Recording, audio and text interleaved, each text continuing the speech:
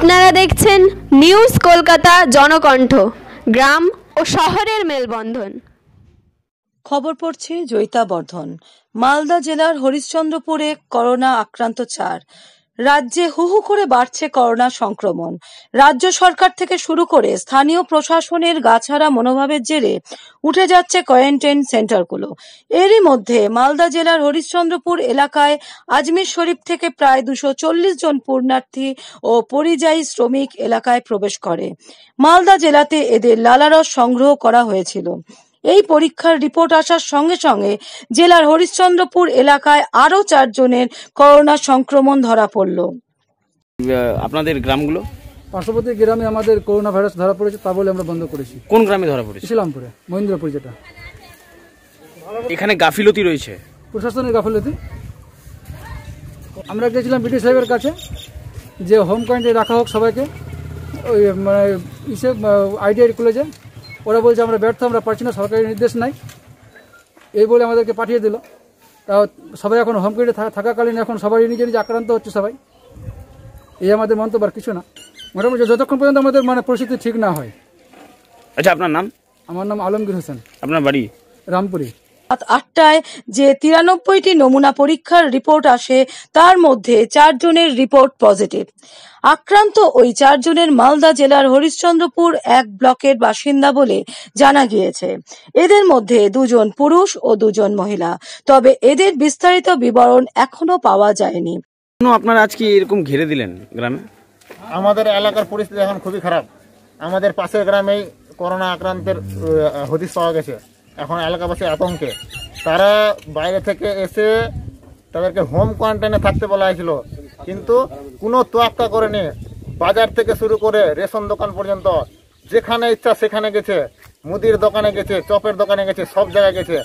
এখন কালকে যে রাতে ধরা পড়েছে, এখন গ্রামের মধ্যে আতঙ্ক সৃষ্টি হয়েছে। ওই জন্য আমরা এটা গ্রামটা বন্ধ করে দিলাম, যাতে ওই গ্রামের কেউ না আসে এবং ওই গ্রামে যাতে কেউ না যায়। গাফিলতি এখানে সরকারের, রাজ্য সরকার কেন কোয়ারেন্টাইন সেন্টার তুলে দিল?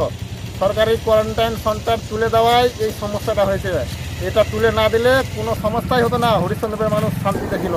কোয়ারেন্টাইন সেন্টার তুলে দেওয়ায় এখন হচ্ছে পুরোটা দোষ রাজ্য সরকারের এই গাফিলতি। কেন সব কোয়ারেন্টাইন সেন্টার তুললো? অবিলম্বে চালু করা হোক কোয়ারেন্টাইন সেন্টার, না হলে মানুষ চিকিৎসা না পেয়ে মারা যাবে। পশ্চিমবঙ্গে যা পরিণতি দেখতে পাচ্ছি, আমাদের মালদাতেও সেই রকমের ব্যবস্থা নাই। শিলিগুড়িতে রোগীকে পাঠানো হচ্ছে করোনা আক্রান্ত হলে পরে। নেতাদের নেতৃত্বে পরিযায়ী শ্রমিকগুলো আনা হয়েছে, এই প্রসঙ্গে আপনি কি বলবেন? এই প্রসঙ্গে তারা যে নিজের উদ্যোগে নাম পাঠিয়ে কিংবা এখান থেকে ফোন করে আনেছে, তো ওদেরকে তো উচিত ছিল যে তারা নিয়ে এসেছে তাদেরকে ছেড়ে দেওয়ার জন্য। ওরা কেন নিজে ব্যবস্থা করলো না? তারা কি জানে না যে সরকারি কোয়ারেন্টাইন সেন্টার তুলে দিয়েছে? তারা নিজে ব্যবস্থা করে রাখতো। তারা কিসের জন্য জনপ্রতিনিধি? শুধু এখানে ভোটের রাজনীতির জন্য, ভোট নেওয়ার জন্য ওরা নিজে উদ্দেশ্য করতো। এখন এলাকা বসে আতঙ্কে আছে, এখন কে দেবে? এখন মানুষ মারা যাবে, এদের রিস্ক কে নিবে? এখন আমি কখন যে আক্রান্ত হয়ে যাব নিজেই বুঝতে পারছি না। মানুষ যে ওরা চলাফেরা করেছে যে হারে, নেতারা যারা এদের উদ্যোগ নিয়ে তাদেরকে নিয়ে এসেছিল, তাদেরও কি উচিত ছিল না যে তাদেরকে নিজেদের উদ্যোগে কোয়ারেন্টাইন সেন্টার করে রাখার জন্য? সরকারের শুধু ওরা কি, সরকার তো তুলে দিয়েছে, তারা তো জানতো, তাদের নজর রাখা উচিত ছিল কে কোথায় আছে না আছে। তাদেরকে তুলে নিয়ে এসে কোয়ারেন্টাইন সেন্টারে রাখা উচিত ছিল, কিংবা প্রশাসনকে জানানো উচিত ছিল যে আপনারা মানুষজন ঘুরে বেড়াচ্ছে, ওদেরকে রাখার ব্যবস্থা করুন। আর সরকার না করলে পরে আপনাদেরকেও করা উচিত ছিল, যেহেতু আপনারা এলাকার জনপ্রতিনিধি, আপনারা তাদের ভোট নিয়েছেন। তখন ভোটের সময় শুধু, আর এখন মানুষ বিপদে পড়েছে, মানুষ অন্য কাউকেও বিপদে পড়ছে, সে জানছে না যে আমার করোনা আক্রান্ত হয়েছে। আপনাদেরও অনেক গাফিলতি রয়েছে। আপনাদেরও উচিত এখন নিজে উদ্যোগ নিন, অথবা প্রশাসনকে চাপ দিন যে কোয়ারেন্টাইন সেন্টার আবার নতুন করে চালু হোক, সরকারি কোয়ারেন্টাইন সেন্টার। আচ্ছা, আপনার নাম? আমার নাম মোহাম্মদ শামীম। আপনার বাড়ি? আমার মহেন্দ্রপুর জিপির রামপুর গ্রামে আমার বাড়ি। আপনারা সবাই ঘরে থাকুন, যেহেতু আমাদের ইসলামপুর, হরিশ্চন্দ্রপুর, রতুয়া সব জায়গায় বেরিয়ে গেছে, আমাদের ঘরের আশেপাশে বেরিয়ে গেছে। তার জন্য রামপুর গ্রামবাসীর উদ্যোগে এবং সহযোগিতায় আমরা সবাইকে ঘরে থাকার জন্য অনুরোধ করছি। আপনারা যেহেতু ঘরে থাকুন, ঘরে থাকুন, ঘরে থাকুন।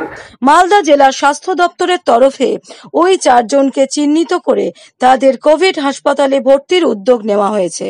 বিশেষ অ্যাম্বুলেন্সে করে শুক্রবার রাতেই তাদের পুরাতন মালদার কোভিড হাসপাতালে ভর্তি করা হতে পারে। এই নিয়ে মালদা জেলার মোট 7 জনের শরীরে করোনা সংক্রমণ ধরা পড়ল। এর মধ্যে প্রথম আক্রান্ত মানিকচকের পরিযায়ী শ্রমিকের চিকিৎসা চলছে শিলিগুড়ির কোভিড হাসপাতালে। আরেকজন এদিন সুস্থ হয়েছেন। বাকি একজন পুরাতন মালদার কোভিড হাসপাতালে ভর্তি।